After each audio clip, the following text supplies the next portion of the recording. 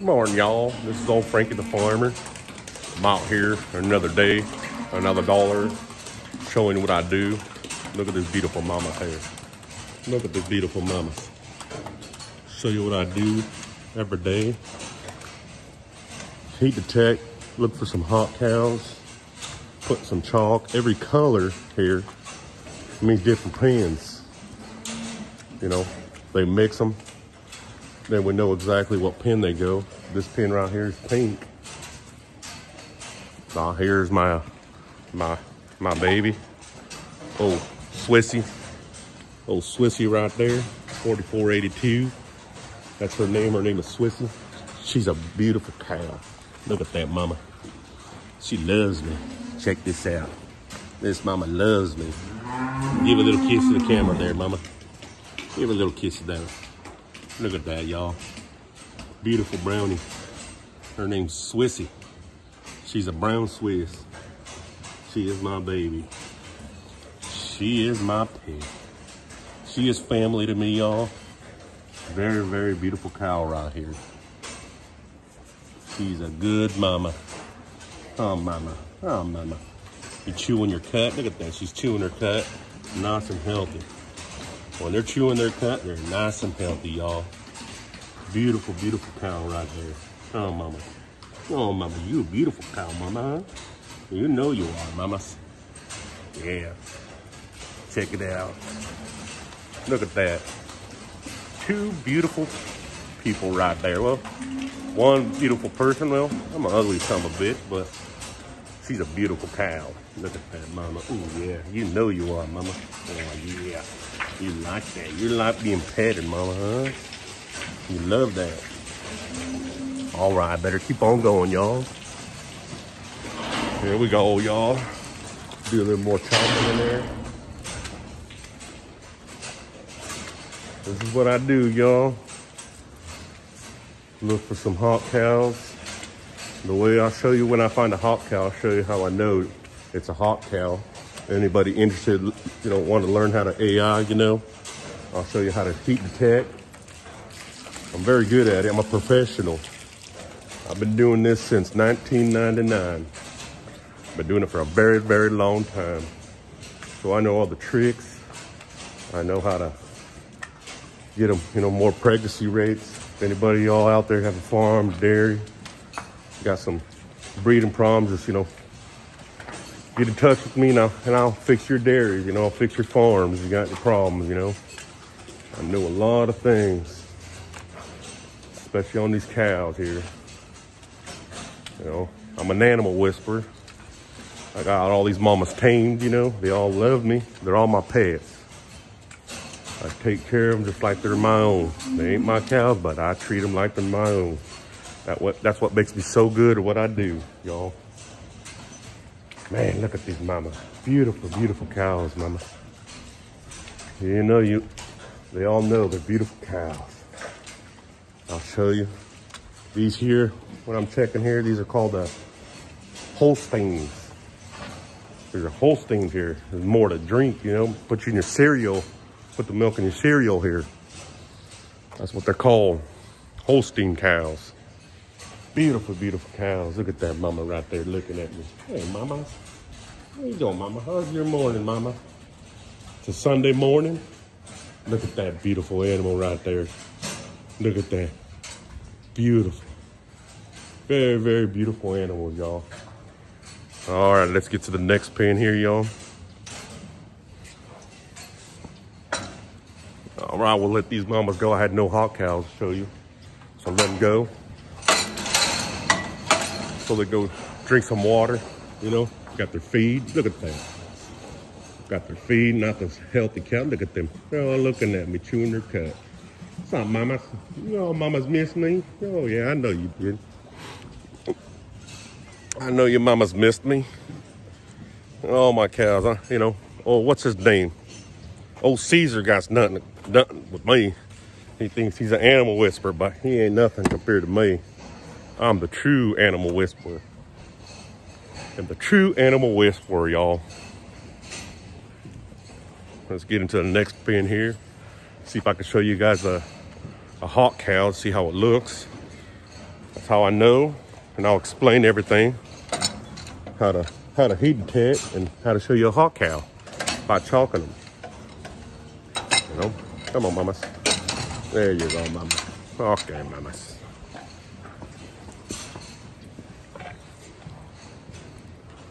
All right, mamas.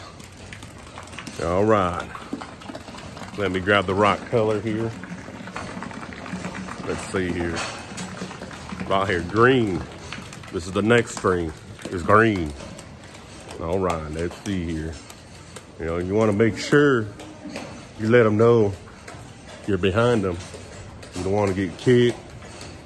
And so I never get kicked out here because I'm very, very good with cows, you know. You know, I'm really good. Sometimes these cows treat me better than human beings. That's the sad part. You know, take your time. Always look, you know, see all that. See all, they all have all the chalk right there, see it? Got the chalk, so that means they're not hot, not in heat.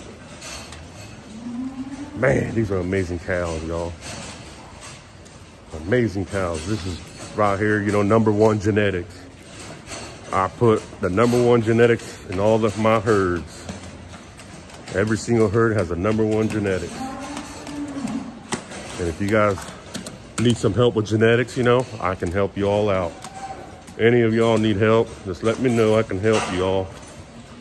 You know, give you an idea how this, you know, this industry works. You know, I got a lot of pregnant cows here, you know. I'm getting, you know, it's very, very rare of the numbers that I get. You know, I get about 1.2 services per conception. And all you farmers out there that know what that means, that's really hard to get. That means every 1.2 cows that I breed, I get them pregnant. Man, that is amazing. That is hard to do, y'all. But it didn't take me one day to the next to learn all this, you know. Like I said, I've been doing it since 1999 with all the experience that I got, you know. You learn. And if you all pay attention, you know, you can all learn. You could become even better than me. Just as good, or if not better.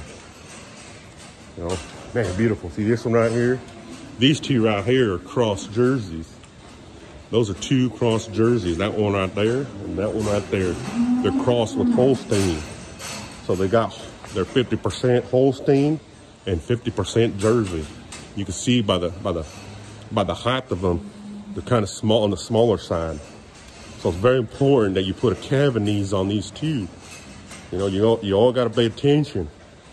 You know, it's real important to get calf knees on these cows because you don't want them to have a hard time being in labor. You want them to have their calves on their own. You know, I got nothing in here. No hot cows in this pen. Nothing in this side here. Nothing. That's all right. When there's nothing, that means I'm doing a heck of a job, y'all. Heck of a job, y'all. Right, let's go to these backside here. We got a couple in the back here. Got to check, make sure they got plenty of chalk and they're not hot. You know, now here's another pet of mine. Oh, she's a cross too from Jersey and Holstein. Oh, 4915. See, she's my pet right there. Beautiful mama too. You know, I don't want to get her up because, you know, she's nice and comfortable there, but she got a beautiful udder on them. You know, you can see the udders in the back. I mean, beautiful animal. Look at those udders, y'all. Beautiful, beautiful animal. You know, got a lot of years experience. You know, you even get a little bit of chalk. You know, I got a little bit of green chalk right there in my eyebrow. It's okay, just let it drop down. You know. All right, we'll go next up with the next pen here. We'll go next pen. Cows here are fed really, really good, y'all. Nice and healthy. You know, if you get to a point you can't feed your cows, you might as well sell everything. Because that ain't good, because you won't produce enough milk. Cows got to eat to produce milk. And, you know, you don't want no skinny cows. They got to eat to produce that milk, you know. People nowadays want to take animals away, you know. People don't, trying to get away from beef. Man, I love my beef. I love my steaks. That's one thing I love is my steaks. I gotta have my steaks. You know, I ate a lot of beef. All right, here we go. Next string is orange. So we got orange here. Like I said, so make sure they don't, you know, they get mixed in the pins. I know exactly where they go and they belong. Here we are. You know, we'll chalk them a little more here. Some orange. Some orange on my buddy right here, 4810. She's a good mama, very good mama. You know, they really don't move, you know. I walk through them slow. You don't see them running. This is the right way of doing things out here, you know, as a breeder. So you got this one here, see? See, that one's pink. Then you gotta see the difference, pink. So she belongs in that first string I was in. See, this one's orange. That one's pink. So that one belongs to another string there. Yeah, so far I got no hawk cows right now. But, you know, it's okay. Like I said, if you start breeding too many cows, that means you ain't doing a very good job getting cows pregnant. You know, you're going through here like this, and it's very nice to see that, you know, don't get too many cows coming in heat. Here's one cow that I bred yesterday. I'll show you exactly what I'm talking about when I know when she's in heat, and I'll show you the difference between them. All right, y'all? I'll show you the difference between my hawk cow and a cow that's not in heat. It's very, very, very, very important, y'all. You must pay attention. If you ever want to become an AI tech, this is the #1 rule, you know. I'll show y'all. See this one here, y'all? This one here, see, it got no chalk. See that? No chalk. No chalk at all. You know, you always look at the number. You always go through a cycle. It's a 21-day cycle, their heat cycle. You know, you always got to put the numbers together. See, and look at that one. Look at the next one. See, the next one has their chalk, all their chalk there. Sometimes a little tricky. They'll get a little bit rubbed off. They call that a silent heat. You know, barely get rid in one time. But that's how good I am. I am very good to find them silent heats. See the difference? See the difference on them? And now I just chalk because I bred her yesterday. And I write their numbers on the side there. You know, 50, 69 right there. If I can see that on the next day that I breed, I don't rebreed them. Because if I rebreed them, that means I'm pretty much dumping that semen on the ground. My job is to make farmers and dairymen money, not to lose money. So I'm a professional, and there ain't too many professionals out there anymore in this industry. You know, kind of wish it was like, you know, the NFL, you know, or MLB, you know, baseball. You know, when you're a professional, you know, you should get paid like a professional, you know, not like a rookie. The one that barely started, and they expect to get paid just as much as a professional. You know, that's what ruins this industry. You know, and that's the way some of these companies would understand that. You know, these breeding companies. You know, that's what I mean. This industry, breeding industry, is getting all screwed up because they want people that don't know how to breed. Like I said, you know, the more pregnant cows you get, the less money they make. So the more cows you breed, the more money they make. And I disagree with that. That's why, you know, I have problems with breeding companies because they do not like people like myself. You know, they used to. Don't get me wrong, they used to. Nowadays, they don't like it. Yeah, so far, you know, I got nothing. You know, this there's about, you know, I want to say close to 600 cows. Nah, not 600 cows. I saw about, you know, a little over 500. We'll say that, a little over 500. It ain't 600 cows, but a little over 500. I'm adding a little too much there. Sorry, guys. Sometimes I do that. That's the Portuguese in me. You know, Portuguese says, when the Portuguese says he caught a fish, you know, about, I can't use my other arm, you know, because the other arm is holding that stick there. Whatever you want to call it. Whatever you want to call that stick. But they'll say, oh, I caught a fish this big. Damn Portuguese, you better shrink that fish to that big. Portuguese like to add it. They'll go like this. I caught a fish this big and they'll keep growing. That's the way Portuguese are, you know. Giving you, if you guys don't know the Portuguese, I'm just giving you guys some advice because I'm a full-blown Portuguese. My parents were born in the Azores Islands and Shada Islands. They came over here to America to give my sister and myself a better life. That's why I respect that flag, that American flag. And, you know, I don't want to get too much onto that because it just really bothers me, because I respect America, and I respect that flag, and I respect what that flag means. Because the people that fought for our country, I wouldn't be here. I wouldn't have my rights. You know, that's enough. Well, I'll get out of that subject. You know, a lot of people don't like that subject, but the thing is, I love America and I respect America. You know, America, if it wasn't America, I probably wouldn't be doing this. You know, I wouldn't be enjoying being outdoors. A lot of people nowadays, you know, they need to go outdoors, enjoy the outdoors. Why stay in the house? Why be on your phone all day? Go outside and enjoy what God made.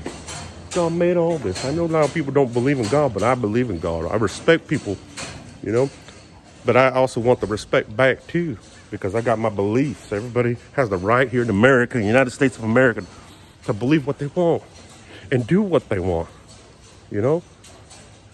If you want to be gay, you know. You want to be straight. You want to be bi. Just don't bother other people. Don't try to force that on other people.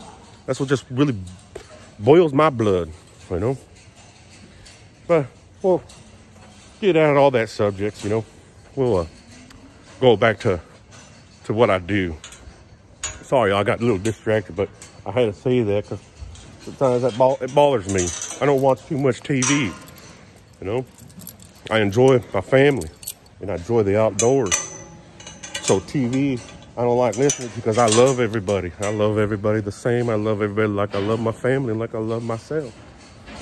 And I'm just out here, you know, trying to be nice to everybody. You know, respect everybody. Respect everybody what they choose, you know. And tell you they don't make. I know there's people out there, good-hearted people out there, you know.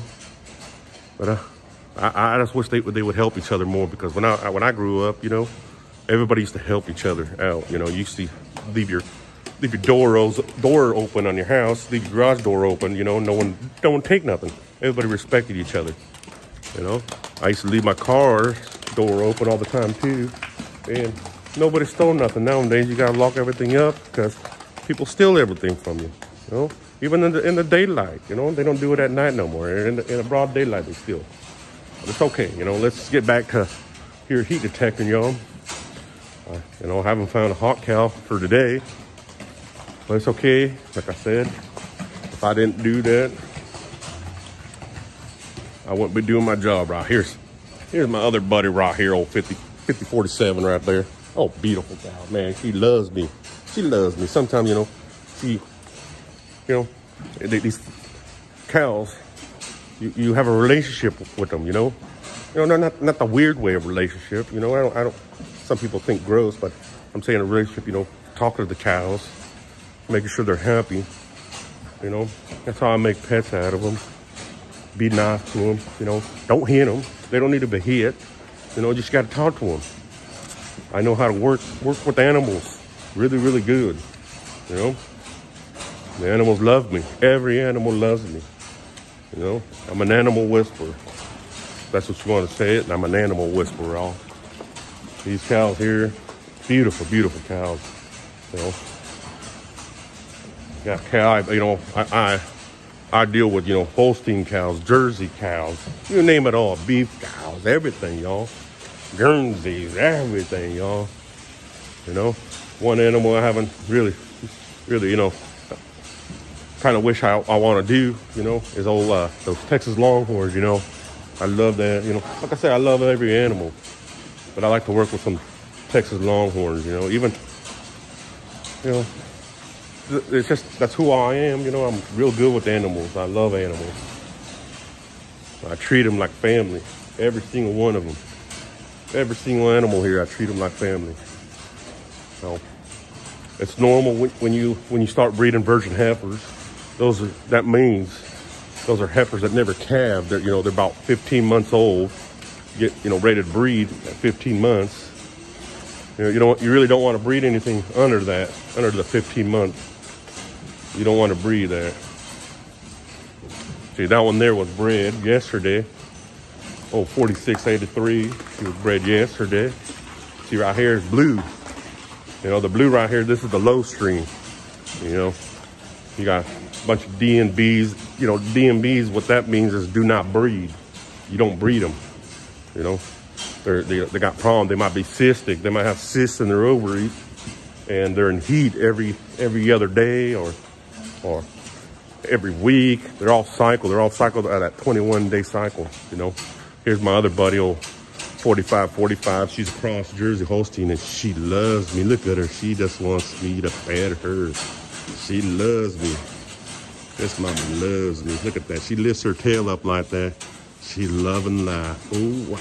Oh, yeah, mama. You love that, mama, huh? Oh, yeah, mama. Oh, yeah. You know you're so beautiful, mamas. Oh, yeah, mama. You love that, huh? People think I'm crazy because the way I talk to them like that. But, you know, that's the way I am. I'm a very nice man. I'm a humble man. All right, we'll go check out them, like I said, them virgin heifers. So far, I got nothing to breed out here. Sorry, guys, kind of slow, you know.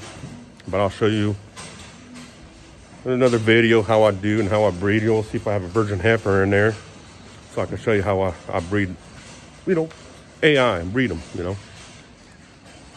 I'll show you all. Don't worry, y'all. I got plenty of time and got plenty of videos to make, y'all. And you know, I'm new at this, learning all the tricks and this, you know.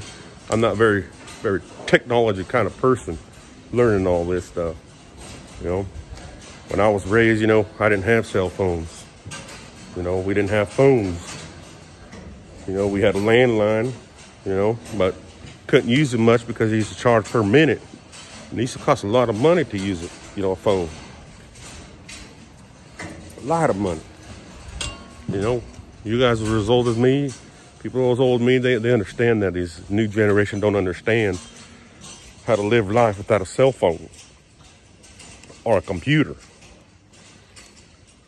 I didn't have a computer when I grew up, you know. When I first got my first pager, I don't know if you all remember, but pagers, man, that was a big deal. Man, I wanted a pager, but parents couldn't afford a pager. So I got my first pager when I was about 19. 18, 19 years old, got my first pager. You can only imagine the smile I had on my face when I got my first pager. I was like, wow. Played it for a day or two, then I got tired of it. Like, man, this is all, everybody talked about pagers, how good they were. Man, I couldn't understand why so many people wanted pagers. Man, I couldn't stand it. It's like cell phones, you know. I'm not much of a person to talk on the phone. People that know me, they know. Now, I hate talking on the phone. I'd rather talk in person. You talk in person, you get more done. That's all I got to say about that. All right, y'all. These are called the virgin heifers. These are about 15 months old right here, y'all. These are 15-month-old virgin heifers right here, see? See the chalk on them? See, I got that one right there. She's in heat right there. That one there is in heat. See the difference? Got no chalk, and he's got chalk. See that? She's in heat. Okay? So I got one in there. So I got one hot one. See, one. See, and got. See, this all look at that. See, you can just tell. Look at that. See what I'm telling about? The ones that are in heat, and the ones that aren't. You got chalk. So I can put a bit in here. Quite a bit of hot heifers in here. But I got to be careful because yesterday, I didn't chalk them yesterday because, you know, they had some problems. They forgot to lock them up for me. So when they forget to lock them up, it's kind of hard to heat detect through here. But you got to be professional to understand when they're ovulated already. You know, they get a little blood discharge from their vagina, and you got to pay attention. So some of these were hot yesterday. So on their tails. So like that, you know, on the tails, it shows little. When you see a little blood on the tails, do not breed them because pretty much you're wasting the money of the farmer. You don't want to waste. You're not in this business to waste money. You're in the business to make them money, not to make them lose money. That's why I'm called a professional. And one day I hope I'm rewarded for all this, you know, for all this stuff that I got in this big old dome right here, you know. I'm very cow smart. Every animal smart, I guess, you know. I'm pretty much like a veterinarian, but I don't got that degree, you know. I should have went because I really wanted to be a veterinarian, you know. And you want to learn some stuff too, you know, I recommend you go watch Dr. Pole. Dr. Pole could, you know, teach you quite a bit of stuff being a veterinarian. You learn a lot of stuff from there. I just barely started watching Dr. Pole. I love that man. I would love to meet Dr. Pole. Man, he's a great man. Very, very great man. You know, I want to give a shout out to Foster Dairy Farms. They're the ones that taught me, you know, almost everything I know. Almost everything I know, them people taught me. You know, I respect that man, Mr. Ron Hale. He's a good man, very good man, but I'll never forget what he told me. You know, I'll give you guys a little story. When I went over there to the office to talk to Mr. Ron Hale, you know, that man loved me. I was trained by this man. I know if Mr. Ron Hale, if you listen, you'll know who exactly what I'm talking about. Daryl, I forgot his last name, but his first name was Daryl. Very respected man in that company. You know, everybody didn't like that man because they said that man was tough. Well, the reason why that man was tough because no one paid attention. When that man first saw me pay attention to him and did exactly what he said, I had no problems with that man. That man went to Ron Hale, Mr. Ron Hale, and recommended me. And man, I went in that office in there to Mr. Ron Hale after a couple, you know, I want to say about a year and a half working there. You know, I learned all this stuff quick.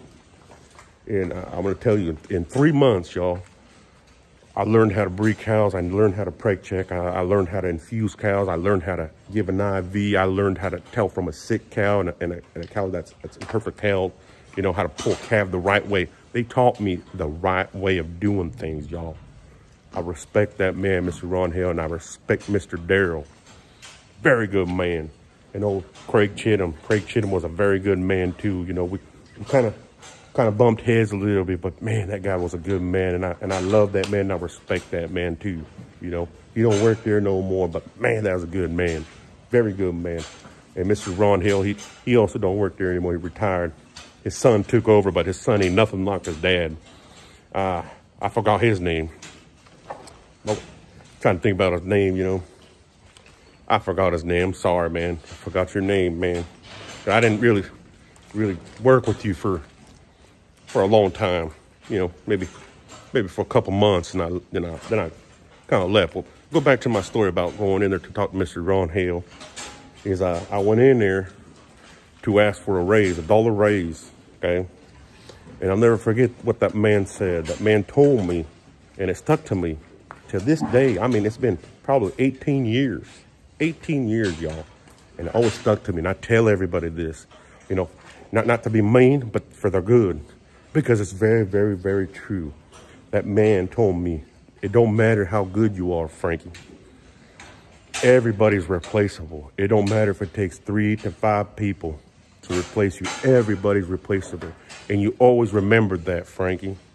And it always stuck in my head till this day. It's stuck in my head. Everybody's replaceable. You know, just look at the NFL, you know, hockey, baseball. Everybody's replaceable, you know. Remember that, y'all. Remember that, y'all. I'm giving you all some good advice here, y'all. And I'm gonna cut this video right now and then go back to my truck, fall some semen, show you the process and explain how to do it. But then I'll add it to this video, y'all. But I'm gonna cut it right now so I can get this all done here really quick before I run a little bit more behind, y'all. Because the faster I get these cows unlocked, the better it is, because they need to go out and drink some water so they can produce more milk. So the faster you do it, the better it is on the cows. But you don't want to go too fast. You want to take your time. Okay, y'all? All right, y'all. Thank you for listening. And if you like this video, give me a thumbs up and subscribe, please. It would really help me.